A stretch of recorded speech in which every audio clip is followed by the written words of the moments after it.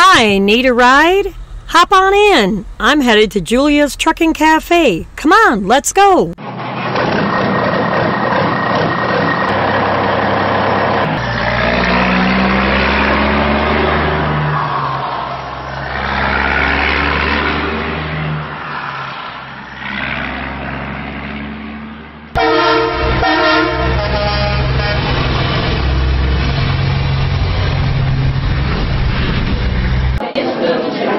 Cool, we made it just in time. Come on, let's go get a seat.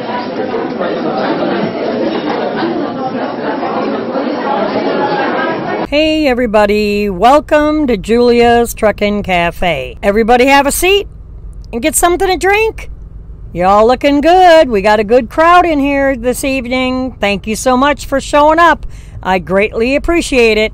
Now just sit back and enjoy the show. As always, I have lots of news to get to. In the news, it's been found out since the ELD mandate that was intended to increase highway safety, new crash data shows that the fatal truck-involved crashes are on the rise. New data from the federal transportation officials indicate that fatal crashes involving commercial vehicles increased in the first year after the ELD mandate went into effect, even though traffic fatalities in general went down.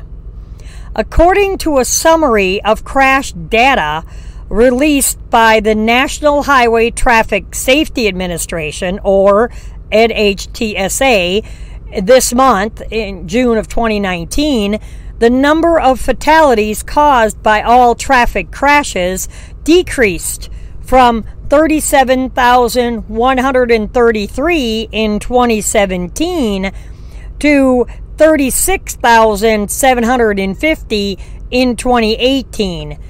That's a decrease of 1%. However, the data that they collected shows that the number of fatalities involving at least one, quote, large truck, end quote, rose by 3% in 2018. This would indicate that the first full year that the ELDs were in effect, fatalities caused by crashes involving commercial vehicles increased significantly. It is important to note that the NHTSA data does not indicate that the truck driver was at fault in those fatal crashes, only that a semi-truck and truck driver were involved. As of December 18th, 2017, most truck drivers were required by FMCSA regulations to switch from paper logs over to electronic logging devices, or ELDs. Authorities argue that the device could cut down on truck driver hours of service violations and increase highway safety. The NHTSA states that their stats come from early estimates and that they are still working to compile crash data for 2018. Now, in other news, a fired trucker's fiance shoots at multiple people at a truck stop. A Louisiana woman is facing attempted homicide charges after she allegedly opened fire at several people at a truck stop on Friday, June 21st. This happened around 2:30 in the afternoon on Friday at the TA in Slidell, Louisiana. I know that place really well. Police say, and it's gone down over the years, trust me. People say that they received multiple calls about a woman shooting a gun in the truck stop parking lot.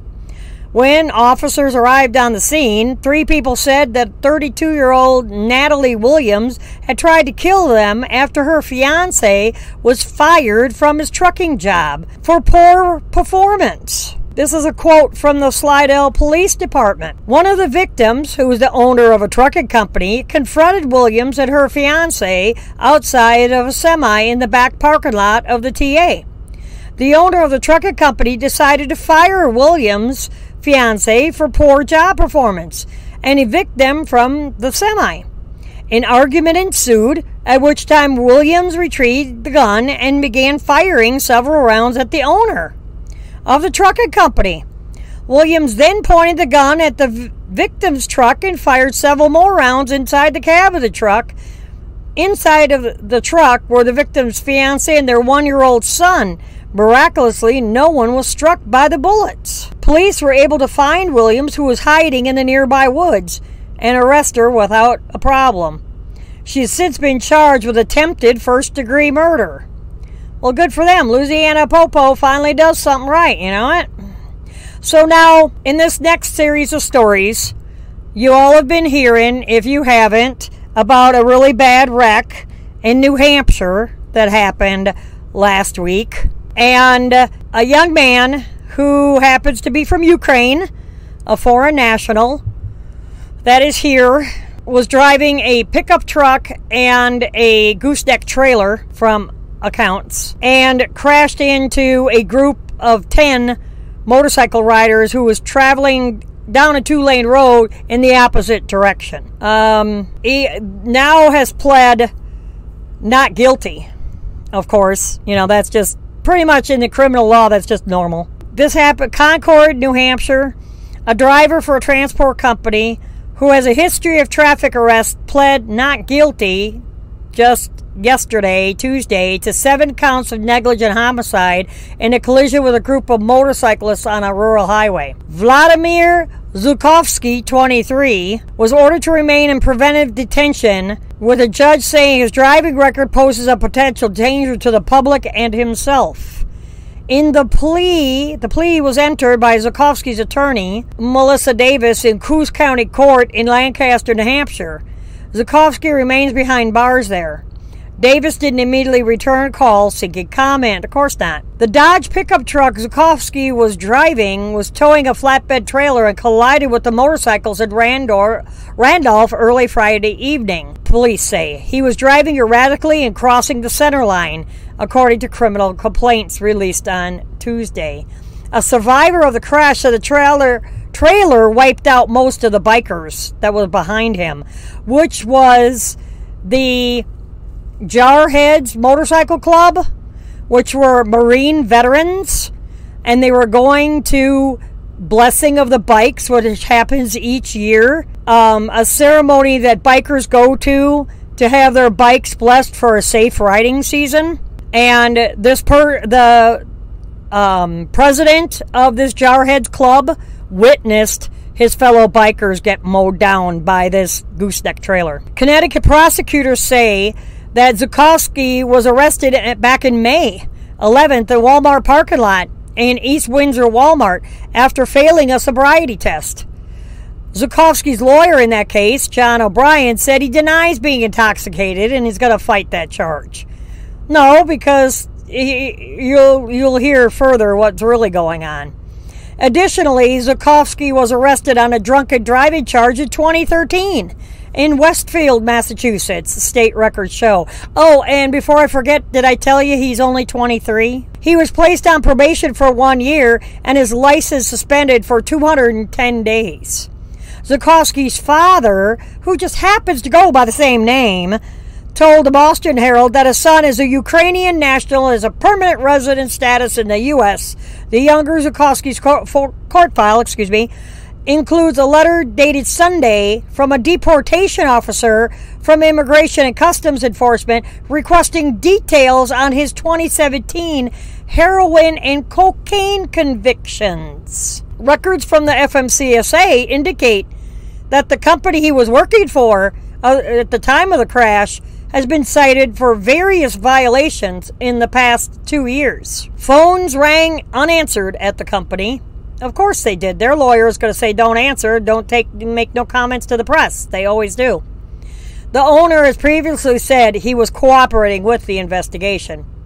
The crash victims were members or supporters of the Marine Jarheads, a New England motorcycle club that includes Marines and their spouses, an age range from 42 to 62.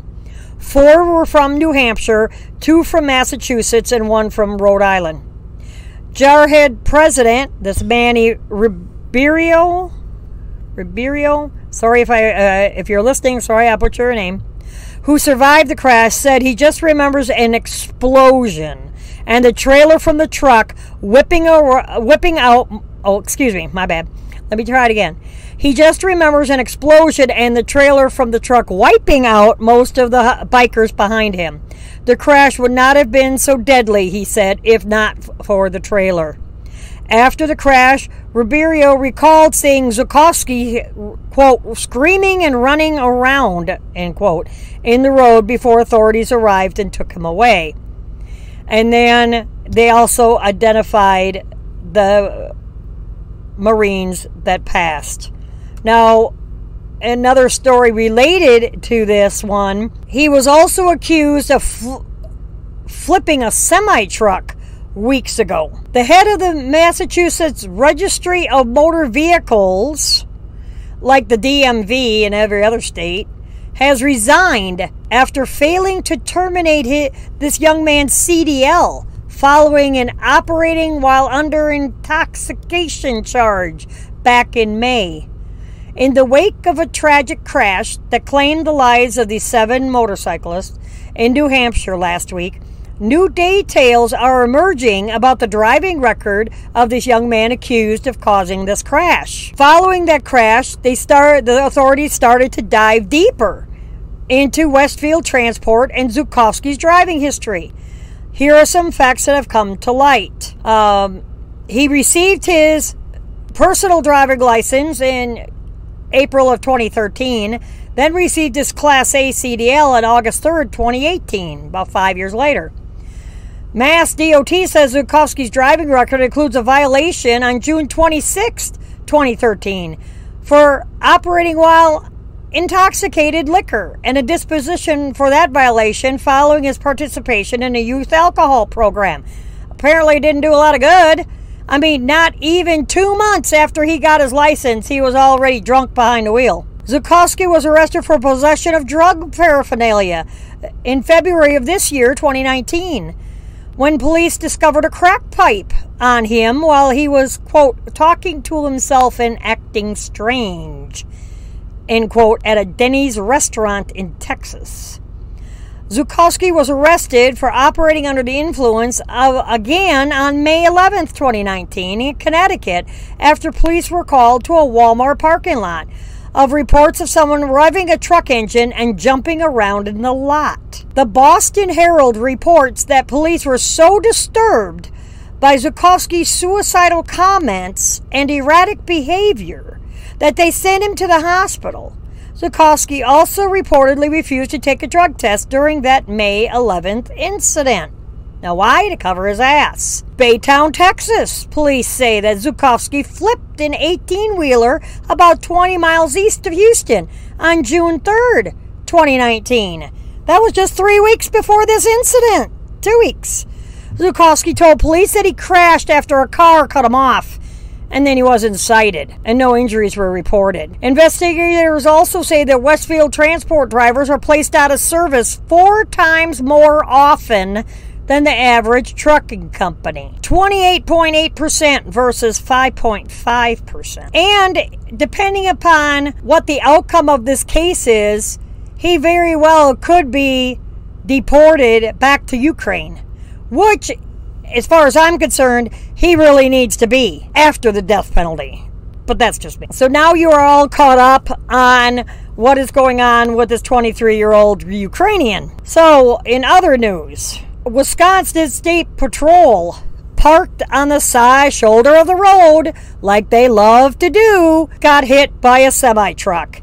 And he wonders why. The Wisconsin Department of Transportation shared dash cam video of a semi-truck striking a state police cruiser that was parked along I-94 this week.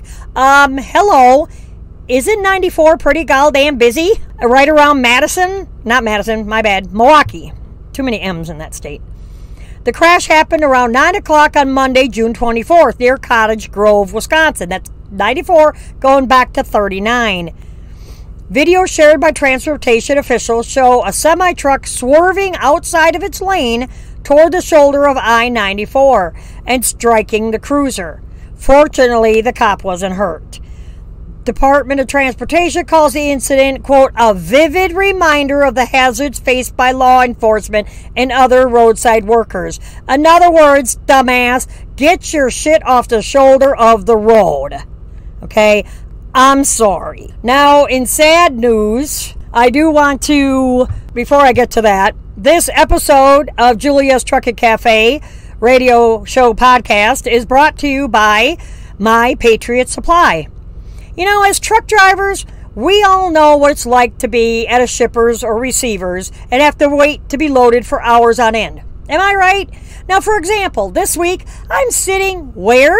At Coca-Cola in Minnesota, in Eagan, Minnesota. I got here early. I got unloaded on the west side of Minneapolis, St. Paul. It was like 6:30 this morning. I'm empty. So I booked on over here to Eagan, because it never said it was Coca-Cola. The broker put on their GLCCC, which is Great Lakes Coca-Cola Company. And I thought I would have known that. So here I sit, been here since 6:30 this morning. At the time of this recording, it's 3:30 Central Time in the afternoon. Luckily, I had food in my truck. So this is a prime example why you need to stock up your sleeper. Or, I'm sure I'm not the sleeper, but under the bunk, you know what I mean. Your side box with supplies from My Patriot Supply. Because all you need to do is add water to it. Now, you know, it's not what you're thinking. It's emergency food. And it comes in a foil pouch, that Stay Fresh pouch, with a Ziploc to it. And they have food kits. Their food kits are good up to 25 years. They also are packed in a slimline tote that'll slide right into your side box. And you could easily store it home in your food pantry and just take a few out at a time that you need. Besides parking here and waiting on Coca-Cola to get me loaded, I also lived through Hurricane Katrina in my mobile home. We were without power for 10 days, my mother, my son, and I.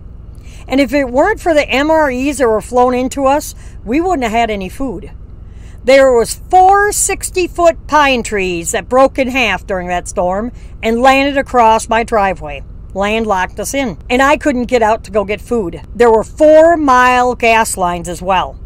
If I knew then what I know now about My Patriot Supply, I would have definitely been stocked up and had some of that in my pantry that I wouldn't have had to worry about food.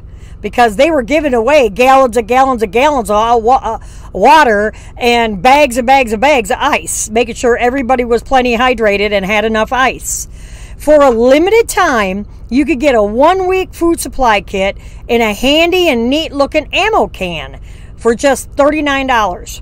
And not only that, they even have gluten-free food. They have beef. They have fruits and vegetables. Just go to my website at juliastruckingcafe.com, click on the emergency food supply, scroll down, tap on any of the images to find out more information about it, what it actually contains, what the cost is, because everything's a little bit different. You don't have to get a whole ton of them at once, you know. You could get one tote, and it's just a variety. They have tons of things to choose from. So everybody needs to stay prepared for anything that happens. Like I said, I'm waiting on Coke. Now I'm in the middle of my 8-hour break. I still have a couple hours to go. I figured I'd record this show finally this week. There again, sorry it's coming out late. But, you know, that My Patriot Supply would have came in pretty doggone handy. Back to the news. Now, there was a fatal crash last week in Wisconsin on Interstate 41 and 94 just outside of Racine, which is in southern Wisconsin, right south of Milwaukee. The Racine County Medical Examiner's Office confirms that 2 people died, and the county sheriff said those killed were both semi-drivers. According to WITI, officials anticipate they will be able to open the interstate again around 8 p.m. That was on Wednesday. From what I understand, that 3 northbound vehicles hit each other. The sheriff's investigation shows a semi-truck tractor trailer, I don't know why they call it that, it's just a semi, was traveling southbound when the driver made a lane change, and in that process, came too close to the concrete barrier, and he overcorrected and hit the median wall. That he hit it so hard that he shoved it into the northbound lanes of 94. 3 northbound vehicles hit each other and or the barrier in their path. And the driver of a northbound semi, so he wouldn't run into the car that hit everything in front of him, made evasive maneuver, and he drove off the road, to which his semi, he went up and over the wall, drove all over the road, crash landed, looks like upside down, and the semi burst into flames, and of course he didn't make it. So he took his own life, which should be a lesson for all of us. If something like this happens, can you honestly ask yourself, what would I do? Would I take my own life instead of killing somebody else? A lot of these new drivers I'm talking to out here now, they wouldn't. They would run the person over in front of them instead of taking their own life. So you have to ask yourself, what would you do? And I'll go into more of that, in my opinion, at the end of the show. So stay tuned for that. In other news, a suspect is now in custody after he started shooting up the place in Kansas City in the caves, what's also known as Subtropolis. Kansas City police say that they've arrested an armed, disgruntled former employee following a standoff in a large underground business complex. On Tuesday, June 25th, just yesterday, police were called to the Subtropolis underground complex, often we refer to it as the caves, in northeastern Kansas City, Missouri. Police say that a terminated employee had made threats to, quote, shoot the place up, end quote, resulting in a standoff and lockdown as police searched the massive underground structure. Can I talk today? Multiple local and federal agencies responded to the scene. Well, yeah, that's a hellacious threat. As of 11:30 that morning, Kansas City Police Department announced that the suspect was in custody and that the lockdown on the facility was lifted. So if you're new to the show and if you're not a truck driver, thank you for joining us. But let me explain what Subtropolis actually is. One second. Subtropolis is a underground cave, artificial cave system that was built. It was created through the mining of 270 million year old limestone deposit in Missouri. In the mining process, limestone is removed by the room and pillar method, leaving 25-foot square pillars that are on 65-foot centers and 40 feet apart. The pillars, even spacing, concrete flooring, and 16-foot high smooth ceilings make build-to-suit facilities time and cost efficient for tenants. A tenant requiring 10,000 to 1 million square feet can be in their space within 150 days. Subtropolis is completely dry, brightly lit, with miles of wide paved streets and accessed at street level. The foreign trade zone is in there. There's a lot of it. It stays at a constant temperature of, I believe, 40 degrees. And it's served by over 300 truck lines and rail. So I'm pretty sure it stays at it's over 6 million square feet. More than 8 million square feet for expansion. 8.2 miles of lighted, wide paved roads. 2.1 miles of railroad track, more than 500 truck dock locations, 17-foot high ceilings, more than 2,000 employees, more than 1,600 parking spaces, over 10,000 limestone pillars. It's protected by its own sprinkler system, and its strength of limestone is 18,000 to 24,000 pounds per square inch, and it's stronger than concrete. So there you go. If you didn't know about Subtropolis, I have delivered there to the caves, and not only temperature-wise is it cool, but it's a cool place to go see if you haven't seen it all and you're out here driving a truck. So, and you have to be very careful when you go in there.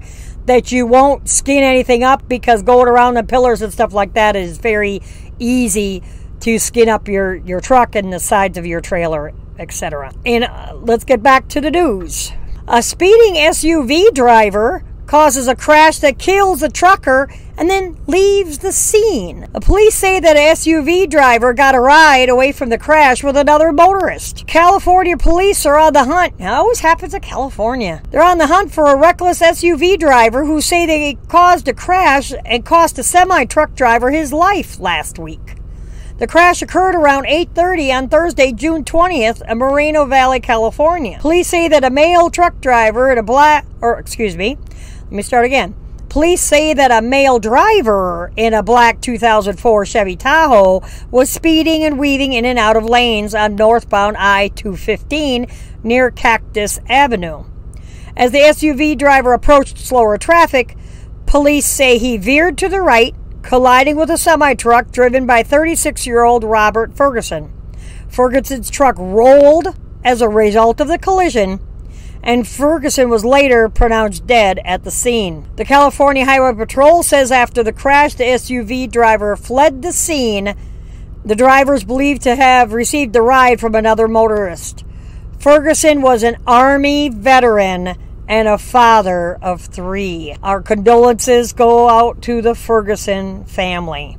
If you saw the crash or have any information on the identity of the Tahoe driver and you're listening to this show, you could call California Highway Patrol Riverside office at 951-637-8000. That's 951-637-8000. Again, this accident happened on Thursday, June 20th, Moreno Valley, California, on I-215 near Cactus Avenue on the northbound side. Now, FMCSA wants to remind us, and truckers and trucking companies, that using AOBRDs or automatic onboard logging devices, the compliance date is just a few months away. Pretty much 6. The DOT is warning drivers using a grandfathered hours of service recording device that they're running out of time to make the switch to an approved ELD. The FMCSA is reminding truck drivers who are using an automatic onboard recording device, or AOBRD, that they have only a few months left to make the switch over to an approved ELD. Of course, they reminded everybody on Facebook. What if you don't get on Facebook? They're saying by December 16, 2019, all motor carriers presently using an automatic onboard recording device must switch over to an electronic logging device that's registered with them, the FMCSA. You can see the list of ELDs self-certified by the manufacturer there's a link in this article, eld.fmcsa.dot.gov/list, or /list, list. If the device you are considering is not on the list, it's not an ELD. When ELD enforcement went into effect on December 18, 2017, the FMCSA allowed motor carriers who are already using AOBRDs to continue to do so for the next 2 years. Damn, it's been 2 years already? Really? The chart below from the Indiana State Police quickly outlines the differences between ELDs and AOBRDs. And that would be, pull it up here, I'll tell you real quickly what the differences are. First I'm going to list the AOBRD, and then next will be the ELD. Okay, so the AOBRD, what it records is date and time, engine hours, vehicle miles, drive times, locations, duty status. Now what the ELD records, it records the date and time, engine hours, vehicle miles, locations, identifying information on driver or user, motor carrier, and vehicle, including duty status, logging in and out, engine on and off, and malfunctions. The locations on the AOBRD, recorded during each change of duty status, can be entered manually. Locations on an ELD is automatically recorded. when a change of duty status, 60-minute intervals while driving, when the engine is turned on or off, and at the start and end of yard moves and personal conveyance. The accuracy within 1 mile when on duty driving, within 10 miles when in personal conveyance of the location. Now the edit history, this may be important to a lot of us. Records who made an who records who made an edit. I just can't talk today. Records who made an edit and when does not readily display edit history. Now that is in the AOBRD. In the ELD, it records who made an edit and when. All edits require an annotation. Automatically recorded events cannot be changed, only annotated. Readily displays edit history to DOT inspectors. The driving time can only be edited when attributed to the wrong driver. In the ELD, driving time cannot be edited, period. So not even somebody at your office can edit the driving time on that. So that's all I have for the news. Now for my editorial. And what I wanted to speak about was several of the topics in the news this week, mainly speeding through construction zones. And also, before I forget to that, I have one more article that I almost neglected to talk about. So before I get to that, the last article was a trucker crashed because she, quote, couldn't decide which ramp to take and ran out of time. The Arkansas Department of Transportation blamed a semi-truck crash and a resulting fireball on the truck driver's confusion about her route. This happened on the afternoon of Sunday, June 23rd, just outside of Little Rock, Arkansas. Authorities say that a mail truck struck a guardrail on a bridge over I-440 because the driver, quote, couldn't decide which ramp to take and ran out of time before making the decision. The collision caused the cab of the truck to separate from the trailer. Authorities also said that one of the fuel tanks fell off of the truck and dropped down onto I-30, causing a fireball, and the other tank leaked fuel. The truck driver was taken to the hospital for treatment of unknown injuries. The incident resulted in heavy traffic delays on I-440 and I-30 yesterday. The crash is still under investigation. Now for my opinion piece. Sorry about that. But there again, what I want to talk about is speeding through construction zones and trip planning. We all know that everybody's in a frickin' hurry. And you don't want to listen to the rest to my opinion on this. I mean, you can exit out. That's fine. I completely understand. I wish you would, though. I have been doing this 30 years, and so I do have a little bit of experience at this. So many people are in a freaking hurry anymore. Foot to the floor, gotta go, gotta go, gotta go, as a friend of mine would say. And it's no call for it, especially in construction zones. Like you heard me talk about this gentleman that tried to go from the right lane to the left lane and hit the median. Must have, you know, those concrete barriers are heavy, and he pushed it. He hit it so hard that he pushed it out into the northbound lanes. Really? And then caused several people to crash into it that were going north and weren't expecting it. And then a truck driver had to take his life because of the fact that he didn't want to run over the person in front of him? All because you were going too goddamn fast and you lost control? What is it gonna take? How many people have to die, people, before you slow the F down? Answer that question. How many people are you gonna kill? How many people are gonna die? Your mom? Your sister? Your grandma? Your aunt? Who are you gonna kill next if you don't slow the F down? I really want everybody to think about that. How many people have to die? Now, trip planning. If you're a new driver out here or an old hand, there's a lot of times I get in a hurry and I forget to trip plan, you know? But I do the best I can. I pretty much don't need a GPS or an atlas anymore because I know all the interstates. It's just in the city that I use it to help me get where I'm going, you know? And, but you still have to trip plan. You know, if you have to write notes down, if you have to do a voice memo, if you have to get a marker. Someone told me years ago, get a dry erase marker. I don't know, I'll have to test it out on a window, you know, see if it works. But I mean, you always could.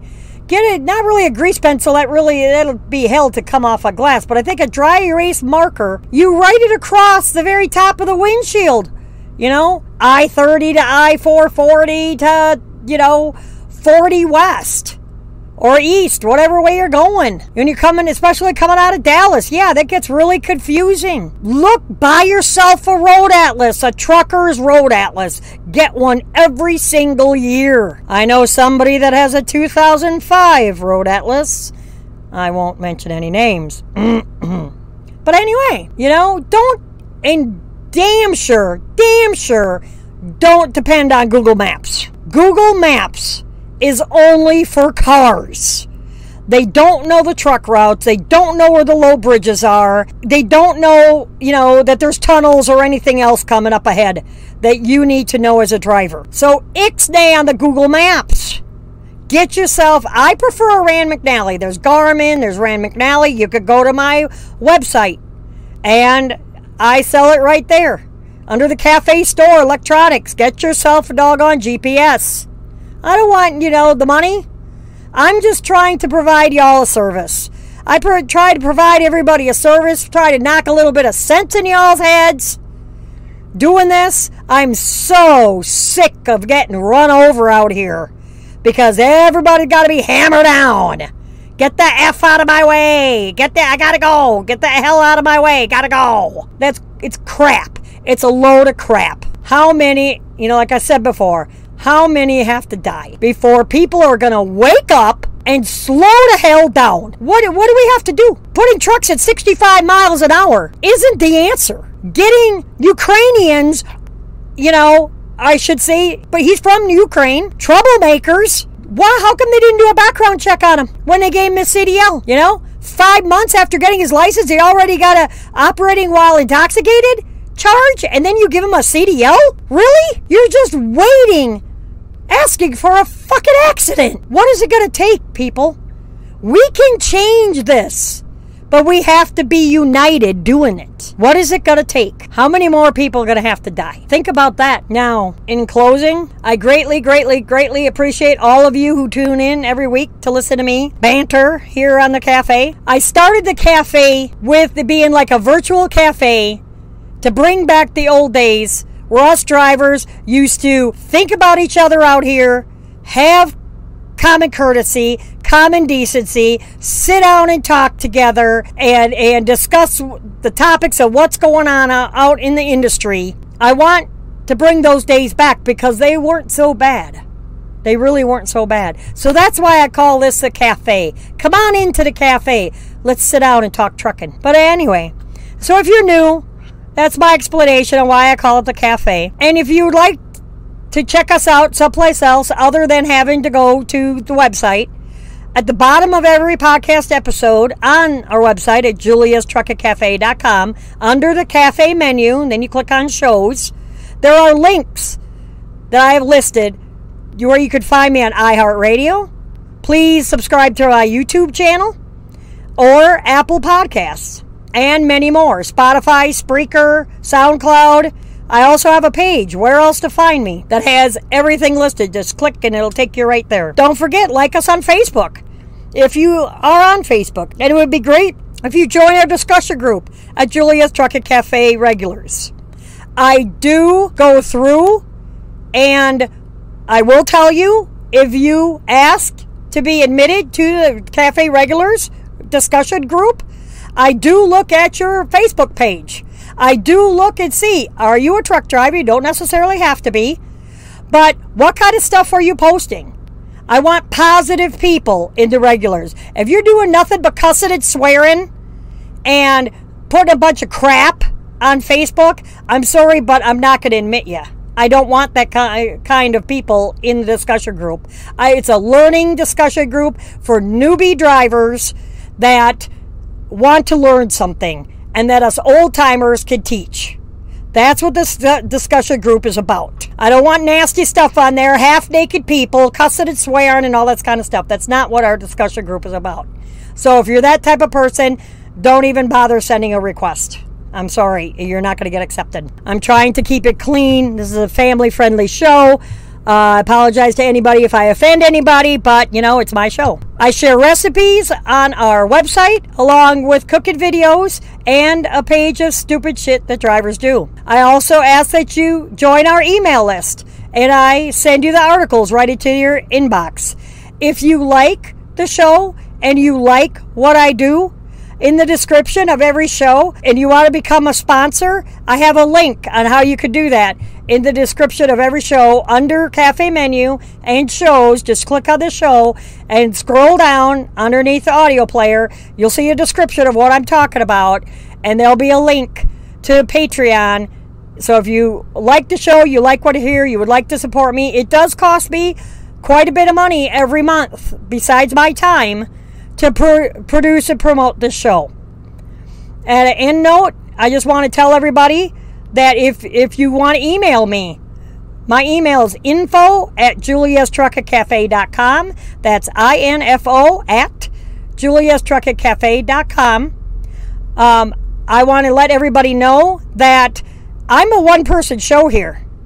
I research, I record, I produce, I upload it to the website. I built the website. I promote it to social media. iTunes, everything is pretty much automatic. There's a couple other places. YouTube, I have to do it manually. Plus, I drive 70 hours a week. So, this is a one-person show. It does cost quite a bit for me to put this on every week. So, it would be great if you'd like to become a sponsor. You would get kudos, just the first name, what have you. That, hey, you know, we got a new sponsor. Great. You know, thank you so much. You're, you know, I'd be indebted to you if you would sponsor the show. You know, $3 to $5 is just a month. You can, you know, I could put some other variables up there too. But that would be great. I'm not asking for a whole lot. And in the future, I'll have a PayPal if you wanted just to do a one-time donation. But it would be excellent. You know, I'm not begging. I'm just saying if you'd like to sponsor something like that, I would greatly appreciate it. So, thank you so much for your time. Thank you again for tuning in this week. Thank you for listening to my rant. But there was a lot of important issues this week that I really wanted to address and I really wanted to talk about. So thank you again for listening each and every week. And keep the shiny side up. Please use your turn signals. Please use your headlights in adverse weather. We're having a lot of heavy-duty rain. Increase following distance. Don't be clipping people when you go past them. Leave enough room when you go past them, please. I'm asking as nice as I can. And until next week. We got a little old convoy rocking through the night. Yeah, we got a little old convoy. Ain't she a beautiful sight?